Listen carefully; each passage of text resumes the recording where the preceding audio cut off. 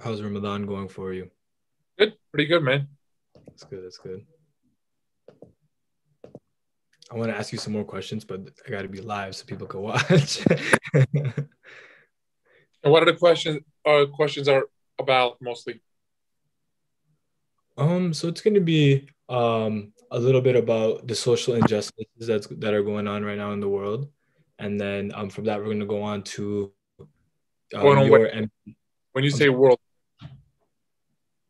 Hmm? when you say world, where? Like social injustice is going on right now in the United States, with all the killings going on, the shootings, and just based off that. Okay.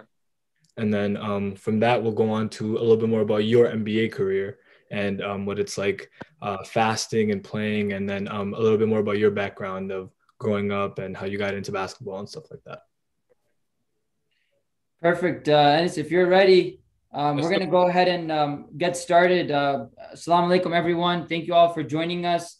And again, we want to thank our special guest, Enes, for joining us today. Enes, as a community, on behalf of our community here in Minnesota, we want to thank you for taking out the time and speaking with us. You're an inspiration to our community. Appreciate it, man. I so much. Enes, so just to start off, man, first thing when I hear Enes Kanter in the NBA, the first relation that I get is, first of all, he is Muslim and always speaking up about social injustice. Something I follow you on Twitter. You've dedicated each game to different people in Turkey that are being oppressed or for whatever may have happened. And I want to shed some light on that, to kick us off now, kind of, can you give us a background about, what makes you or what started you get into this so much? Well, I think it's very important to talk about some basketball. The platform are not a basketball player. I feel like this is for, for me to go out there and talk about biggest basketball. Because you're, you're an athlete. There are so people out there are following you. So I think for me, it's more important to go out there and think about what's going on, especially in my homeland country, Turkey. So I was like, you know what, this is something different. Whenever we want to use the living star, that game, that win to one of the people who are face some kind of like a political. And if you don't mind, bro, sorry, I don't mean to be rude. I think the mic is being covered by, because you're cutting off while you're speaking. Perfect. There we go, bro. Yeah. Just do this. Hold on a second. Perfect. Yeah, it was just cutting off while you were speaking. Go ahead. Right. So that's why I was like, what can we do to just bring more awareness? So I mean, there are so many. If you look at political prisoners and journalists are in the jail right now in Turkey, my home country, Turkey. That's the one thing that I'm really focusing on, and so that's why I've been trying to bring awareness of what's going on over there the last probably like say 7 8 years. So like so that's what we tried to did this year, and we the feedback we got from from the people, and it was just amazing. Yeah. Monty, go ahead. Cool, cool, cool. So recently for you, a couple days ago, you wore something in a pregame, a hoodie that said "Invest in women, pay women," and I don't remember what the last one was. So yeah, so can you elaborate more on that? I think it's first of all when you talk about equality, and it's really important to just bring awareness of that issue too. And also if you look at it right now, there are so many people always talks about the men in sports. And I don't think the women in sports don't get enough credit that they deserve, because I know how hard they work. I know how much effort they put in and how much they sweat they put in. So I think as a male athlete, I was like, I want to do everything I can to support it, support the women in not just basketball, but women in sports. And after I wore that hoodie, many of the people like started with CJ McCollum, and in Yeah, yeah, many yeah. other I saw athletes he and tweeted at you. politicians Yeah. and yeah, athletes, celebrities were just like, where did you get that hoodie?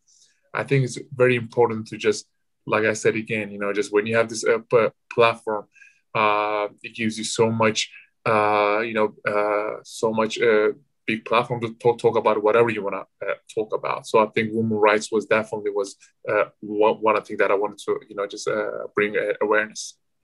Sure. Enes, I don't know if you're aware, but a lot of our Muslim community members actually are familiar. I don't know if you're familiar with the show Resurrection.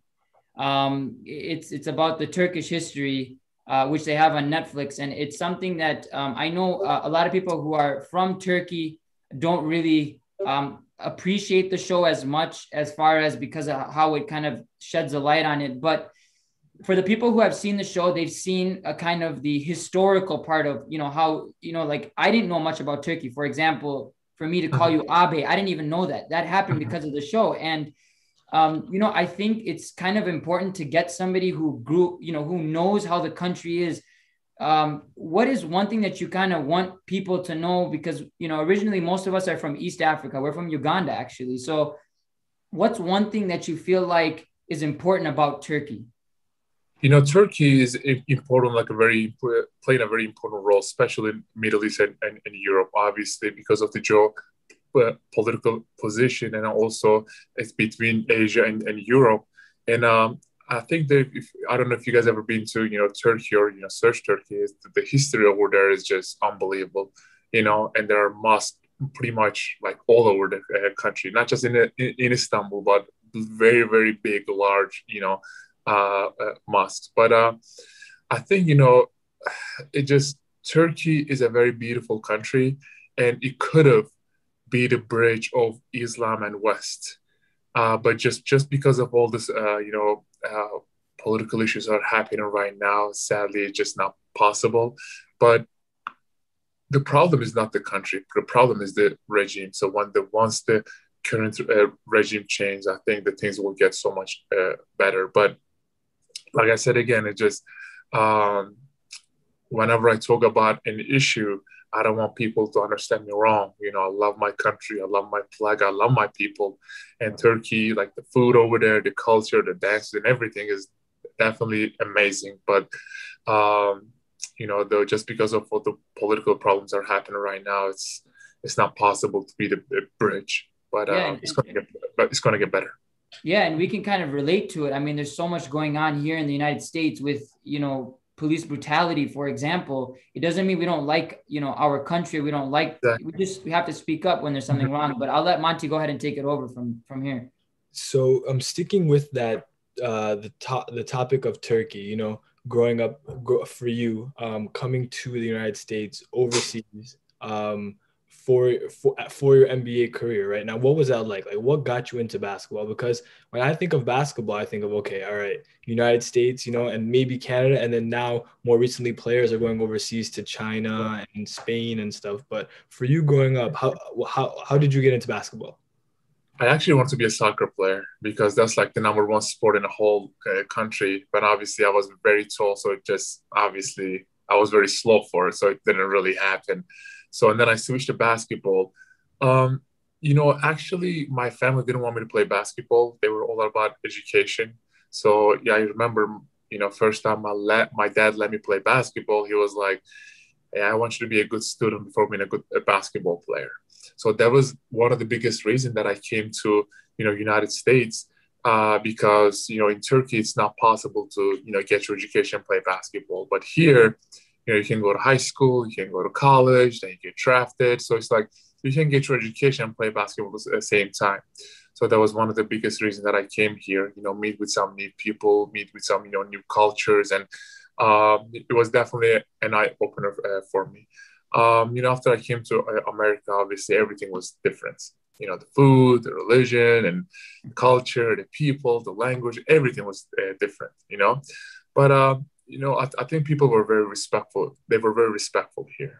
Whenever to my teammates or like anyone else, and whenever I say I am Muslim, they were very respected. We always had obviously questions for each other, but we never disrespected each other. So that's the one thing that made me really happy.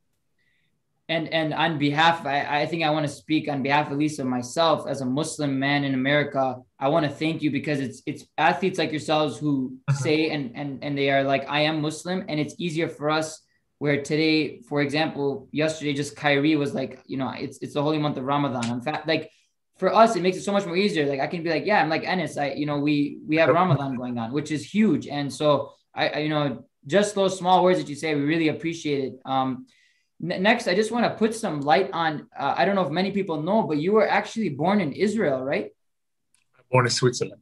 You were born in Switzerland. Okay. Yep, I born in Switzerland. There was now I know there was in regards to how long were you there actually in Switzerland for? I literally stayed there for like maybe 9 months, and then I Oh, moved okay. back. I moved back to Turkey. Okay. Sounds good. Well, Mati, we can go ahead and I think jump to the next topic, right? All right, so the next topic is the one question that I'm sure, like when I posted on my Instagram that, we're interviewing Enes Kanter, like if you have any questions, let me know. So the one question that so many people messaged me, that you were there when Dalla Dame hit the goodbye in the Yeah. in the playoffs against Oklahoma City. What was that like? Like I remember watching the video, all I see is you just running to Dame and he's just waving him goodbyes. What was that I'll like? I'll be honest with you, man. I've been in the league for 10 years, and I played almost 700 games, right? Many playoff games and many, play conference finals. I played with many like different teams and different atmosphere. But like that shot is the wildest shot I have ever seen in my whole life. Not just NBA career, my whole life. I mean, for him to score 50 and do like a crazy step back over a really good defender. People knows how good of a defender Paul George is. Oh yeah, You know, 100%. step back over him. It was just unbelievable. That moment that the whole crowd was going wild. Whole arena was just so loud. I was like, oh my goodness, I can't believe but like 2 years ago when I was playing for the Blazers, obviously, like I practice with those people every day, right? So people think like it's a bad shot. It is a bad shot for everyone else, but not for Dame, because he actually works on that shot. Like people don't know, like he actually, like in a practice, right? We practice 5-on-5, do all that stuff. And then after the practice, he stays extra and work on that shot. So like, I understand what people come in is like, hey, it's like a crazy shot, but whatever, but not for Dame, because he works on that shot. And no, I think that was definitely the wildest shot. And I think that after that moment, I'm like, oh my goodness, he's definitely like top 2, top 3 point guard in the whole league. That is so cool. That was awesome to watch. So I Yeah, can't man. imagine how it was in person. Yeah, I remember like I'm 22 years old, and there's two shots for me that have been like the craziest things I've ever seen in basketball. One is Ray Allen against the Spurs in the finals, and then the second one is Dame. I remember I was watching with my family. Everybody was screaming. I was like, I gotta get a Dame jersey right away. If you remember, I'm trying to think. Was it 2013 or 14? The Portland was playing a playoff series against Houston Rockets. Oh, and then they made another shot like that, but he wasn't even like close to the one shot that he just made like 2 years ago. Yeah, that shot was definitely the wildest. Mm-hmm. Now, Enes, now I kind of want to take a little bit on light into the relation that we have as Muslims. How do you pull off? I know Doris Burke did that segment in the playoffs about your fasting schedule and how you eat. Because over here, for example, we gotta, people get crabby when they're not eating, and I don't know how you're playing when you're not eating. So how does it work? How are you pulling it off as far as your schedule goes? So I think it's like the important thing is like a lot of people ask me that question. A lot of people, like whenever I say like I'm fasting, and the first thing they ask me like, you don't even drink water? I'm like, no, we're not even allowed to drink water. But they're like, are you gonna die? But like, no, I think important thing is like it's all about in your head, because like I try to fast once or twice a week during the season. It's actually a sunnah too. So once or twice a week during the season. So once the like Ramadan time comes, my body's already used to that. You know, uh, I think like it's one thing. Obviously, like you need to drink water as much as you can. I think like that's like the not being able to drink water. That's the toughest part. So whenever in the sahur time or like whenever like you're about to break your fast, just drink water as much as you can. I think one thing that is inspired me the most 2 years ago, I texted Hakeem Olajuwon. He was obviously, if you guys know his story, that he was fasting while I think they were in NBA Finals, and his numbers were like almost so much better. You know, so I'm like, that's very interesting. And he inspired me, and I texted him like, hey man, I just your stories very inspire me. Do you have any advice for me? He texted me and say, the more challenging it is, the more rewarding you're going to get, you know? Um, so he was very proud. He told me that he was very proud of me and happy for me. The one thing that shocked me the most about him, I asked him like, what do you eat when you wake up for sahur? He just said, oh, I just, drink water and ate dates and eat oatmeal. I'm like, that's it? Wow. I literally I remember like waking up. I was literally eating like everything I can, like peanut butter and jelly sandwich, pasta, burrito, this, that. I was literally just eat as much as I can. I don't know how he did it. It's unbelievable how he did it. Yeah, that is. But I think like it's all about like obviously like I feel like whenever you're fasting, God like Allah gives you so much strength, you know, to just go out there and show the whole world that you can do it. Yeah. So my mind is very, very sharp because I want to show everyone that I can do it. Yeah. No, it is amazing. Yeah, it is amazing, and for you to be able to do that while playing NBA games is all the strength, the example of all that strength. I think like the one thing that motivates me the most, just my teammates. I remember it was like 2 years ago. It was right before the it was right before the semi-finals on Western Conference, and I was about to break my fast, and it was right before we went out there to warm up. And I told my teammates like, listen, you guys go out there and just warm up, and I'm just gonna break my fast and come out there with you guys.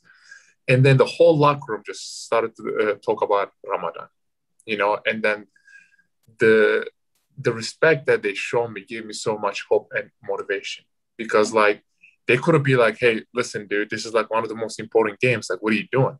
But instead of that, they were like, we respect you so much. So cool. Yeah, you're an inspiration to a lot of people, bro. Just keep on doing what you're doing. My next question is a little bit more NBA based again. So you're considered an NBA veteran now, with stints in Utah, Boston, Oklahoma City, Portland.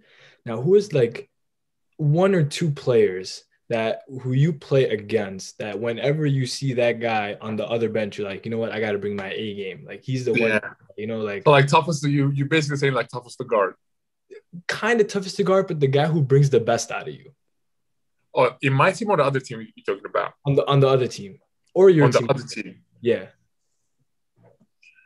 I mean, if you play against like Embiid or Jokic, and if you don't bring your A game, then you are going to be embarrassed. They're going to embarrass you, If you don't bring your game when you're playing against Jokic, he's going to have 40 and 15 and 15 on you. If you don't bring your A game against Embiid, he's going to have like 40 and 20 and 10, something crazy on you. But I think, for me, probably the toughest to guard is, I would say, probably, I'm trying to think, I always go between Jokic and Embiid. Is like, I'm like, which one is tougher to guard? It's a very tough question, man. You know what? I would probably say Jokic, because like now, like he can pass and you cannot send him no double teams, But like overall, if you say like who's like toughest to guard in the whole league, I'd probably say either James Harden or Giannis. You know, Really? Luka's getting up there for sure, but I'll probably say like James Harden or Giannis. Wow. That's crazy. So this might be because I'm nervous right now. I'm starstruck right now, but I just want to get from your opinion. When was the time you were starstruck? You got into NBA and you're like, or did that ever happen to you that you were like, yo, I'm seeing this person in person. Like, I cannot believe this is happening right now. Was it maybe you saw MJ? I don't know who it could be for you. So my first regular season game was against Lakers at Staples Center against Kobe Bryant, right? Like, think about you just turned 19. You step into NBA, right? You are playing at Staples Center, front of like almost around like 20,000 fans. And you playing against like all-time Lakers. I'm talking about Andrew Bynum, Paul Gasol, Lamar Odom, Kobe. I'm trying to think who was on Derek Fisher. I'm trying to think who was on that team. That was the championship team, wasn't it? They won the final Championship team, yeah. Yeah. So Yeah, they beat Paul Boston. Gasol. So they were like a championship team. And like you going out there, and I remember I'm on a bench, right? And the coach called my name. I was so nervous. I'm like, dude, I'm literally going out. I'm about to go out there and play against like Kobe Bryant because like growing up, Lakers was the only team I was watching. So I was like a Lakers fan. And obviously like you're watching Kobe and Shaq and all those people. And you're literally about to go out there and play against those guys. You have to guard like, if there's like a pick and roll switch, you have to guard Kobe, right? So anyway, the coach called my name. I went to the table and I just sat down and I'm like, the game stopped, something happened. I checked in. I'm so nervous. I'm literally in the game playing against Kobe Bryant. So there's one position I was guarding, I believe it was Andrew Bynum or Paul Gasol, right? And Kobe was on the wing, other wing. I'm on the opposite block. And he take like I believe he did like a crossover, right? And then he take one dribble and he got up. I'm like, there's no way I'm jumping. I'm just gonna let him go. I'm like, I don't want to get posterized in my first NBA season game. I'm just gonna be like, my bad. But there's no way I'm jumping. There's no way. So he take one dribble, he took off, he dunked the ball, right? I'm like, my bad. Hey, what are you gonna do? Like you just checked in the game, you're 19-year-old kid playing against Kobe Bryant, right? So and then like there was like someone shot the ball, I got the rebound, offensive rebound, and I shot it. They fouled me. I missed it, but they fouled me. I'm on the free throw line, right?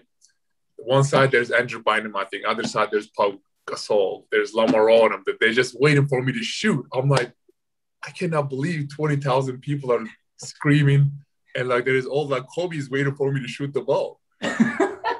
It was a wild moment. Anyway, I shot the ball. I missed. I'm like, dude, I don't know if I can do this because I'm so nervous. So I made the second one. I'm like, okay, I better get used to this. You know, this is going to be my life from now, so I better get used to this. So that game, I just can never forget. And I'll probably say like seeing Kobe Bryant and playing against him actually was just a different level. Yeah, I would need like an AED machine. I'd be in shock at that point. Like, exactly. Oh my gosh. Go ahead, Monty. So I think this is the last question that we have before we go to a little activity kind of game thing. So I know Muslims in professional sports, there's not many. There's a very select few number of Muslims in any professional sports when you go from basketball, football, baseball, hockey. So what would you say to young, probably not even Muslims, like just young kids who want to achieve their dreams, who want to play professional sports? What is one piece of advice that you have for them? I will say self-confidence for sure. That's very, very important. Self-confidence. And then, you know, I think like if you want to be an athlete, you know, you cannot just go to gym and work out for 3 hours. That is not enough. Say let's take an example of, you know, just being a basketball player. If you want to be an NBA player, going to the gym and just work out for like 3-4 hours is not enough. People think like, oh, I worked so hard. If you want to be an athlete, you have to live like an athlete, you know, because your body is your everything. So you got to eat well, sleep well. You got to take care of your body. You got to practice hard. You got to, live hard. So like I remember, I'm sure like there's so many, our young, kids watching us out there. So like one thing I will tell them, I remember when I was like 9, 10 year old, my mom was always, telling me, stay away from the junk food. Don't drink too much soda. Don't play too much video games. Go to sleep early. Take a nap. Do this and do that, whatever. Right? I'm 28 years old, and my NBA coach is still telling me the same thing. So I'm saying, like, if you want to be successful, especially all the young kids out there, listen to your parents because they are the best coach for you when you're a teenager. Um, but I think that the other thing is just like discipline, dedication, hard work, and just believing in yourself. Because there are so many players out there. They're very talented. They're very good at what they're doing, but they don't have enough like self confidence in themselves. So just go out there, man. Just do what you do best. Play hard, play smart, and the most important thing, have fun. If you're not having fun, then you're not doing the right thing. Thank you for that. I really appreciate that. Monty, actually, I think we're going to go ahead and come off of live and just wrap it up here because we want to respect Enes's time. So Enes, if you don't mind just holding this for 10 seconds, I want to thank everybody for joining in. And again, thank you to Enes for joining.